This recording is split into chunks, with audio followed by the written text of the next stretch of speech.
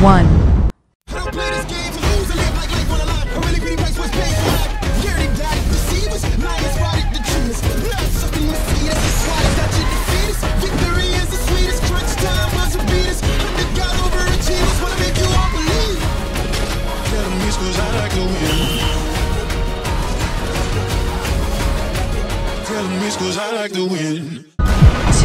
Like Fallout Shelter, we wanted an experience that we were not finding anywhere else.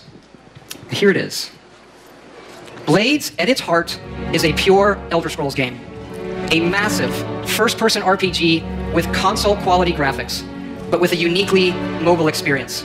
Believe me when I say you have to see this running on an iPhone X. This gigantic screen does not do it justice. You can tap to move or use dual sticks. Combat is all new, and it follows your specific movements and timings.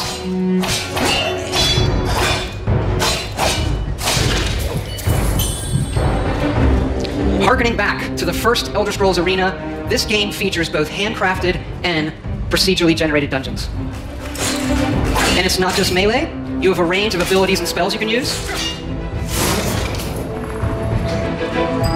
And of course, you can create your own character and be who you want to be. Improving them, leveling up, picking new abilities.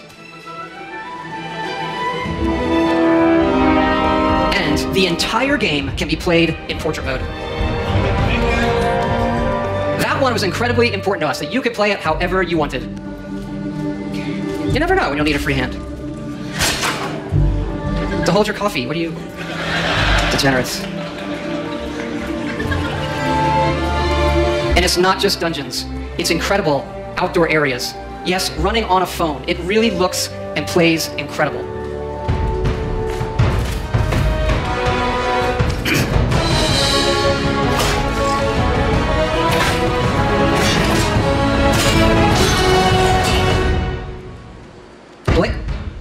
Blaze has several modes of play. First, the Abyss, a roguelike experience where you can see how far you can go in an endless dungeon. And the Arena, where you will do battle one-on-one against other players. And the main mode, the Town. This is the hub for your story and quests. You are a member of the Blades, the Empire's top agents. Forced into exile, you return home to find your town destroyed and need to rebuild it. Yes, Blades also features a town building mode. You'll decide what your town looks like and be able to upgrade and decorate all of the individual elements in it. As your town levels up, you'll unlock new NPCs, quests, and more. You can even visit your friends' towns.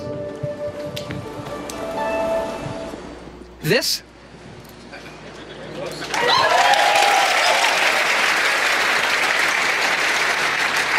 is an Elder Scrolls game that you can play however and wherever you want. And we are going to bring Blades to every device and system we can.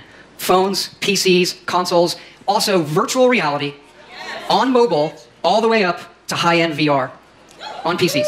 And what's really cool is all of those connect to each other. So one of my dreams is we'll go back to that portrait mode, which I like to call meeting mode. Because if you're in a meeting on your playing a game, in portrait mode, no one knows you're playing a game. And so with Blades, you can be in a meeting playing Blades against someone at home in VR. Blades is coming this fall for free. And you can pre-order it tonight on both the Apple App Store and the Google Play Store. Also, this week, go to playblades.com and register for early access. If you're here at E3, Blades is going to be playable in our booth. So please, come by and check it out. You really need to see it running on the phone. We'd love to see you. Please come by. 3.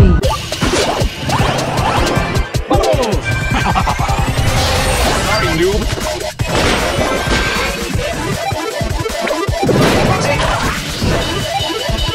Angry Ball!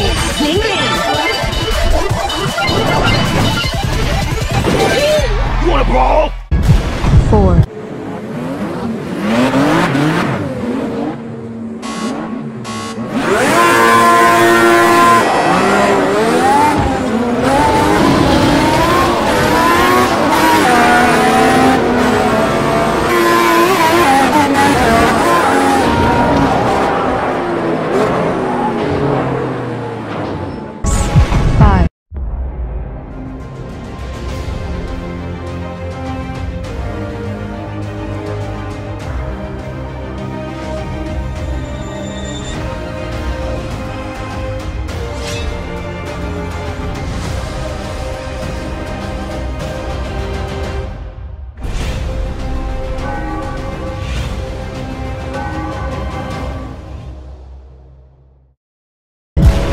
6.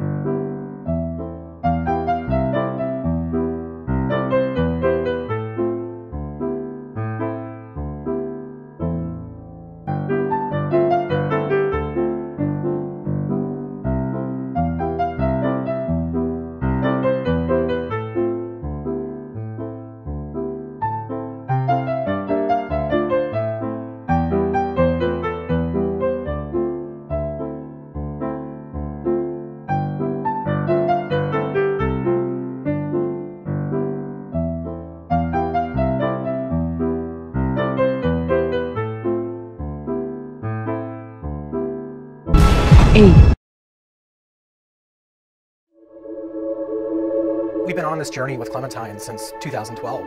We had no idea that Clem was going to mean so much to players. When we first started working on Walking Dead, we knew it was a redemption story about the man named Lee. And Clementine was the lens that we see all of our actions. For this to really work, I think we needed a Clementine who was smart. We needed a character who was self-reliant. We needed a character who was there to help you and not be a hindrance. It was kind of a risk putting a kid as a main character in a game. The fact that she was such a likable character, her heartbreaking relationship with Lee was amazing. She started out as a symbol of something to worry about, but she became a symbol of hope. She became something that represented what we all live for. I always look at Clementine Season 2 as being defined by survivor's guilt. Stuff has happened, time has gone by, and she's not as trusting immediately of people she meets, and they're not trusting of her. The whole season of Season 2 was about kind of weighing the options of how do you define your own family. One of the more defining characters that she meets in Season 2 is Carver. In Episode 3, he's basically like, you're not like the rest of them. You're meant to lead, you're not meant to follow. You can make the hard decisions. It is not difficult at all when things like the finale of Season 2 happen where you have to make this horrible decision to feel that. I really legitimately felt so horribly sad in that session. What a horrible, tragic ending. I was actually surprised at how many people, in the end, ended up going off on their own. The Clementine you meet at the beginning of Season 3 is definitely shaped by the events of 2. She's had a really rough go of it. Those that do survive generally tend to be those that have withdrawn into themselves and found internal strengths to kind of deal with the horrors. It all seemed to fit very well with where she's at in Season 3. There are times when I'm doing Clementine's voice in Season 3 where she is a bit lower than my voice. This area I have to speak in my throat, I can't really explain it. Season 2 was all about her trying to make a go of it in new families and new communities and how that really did not go well. Over the course of Season 3, she meets a family with which, by the end, it did work. And so she's, I think, rejuvenated. In The New Frontier, Clem got to see something that she hadn't been exposed to in a long time. A functional family, a family that was still caring for each other throughout everything that they had gone through in the world of The Walking Dead so far. And she set out at the end of A New Frontier with one singular goal in mind, which was to find AJ and make that again for herself. Now, what she's going to do when she finds him, that is the story of Season 4. That is the story of future Clem. Who she wants to be with, and how she wants to be, those are decisions the player's going to make. It was hearing from the fans all the way through Season 1 and hearing that response. And that's what drove our decision to play as her in this 4th and final season. You will play as Clem. This will be Clem's story. It's going to be an amazing experience. Thank you all so much from the bottom of my heart. It's been a lot of blood, sweat, and tears, and so much love has been behind this whole experience. Good luck. I'll be right there with you.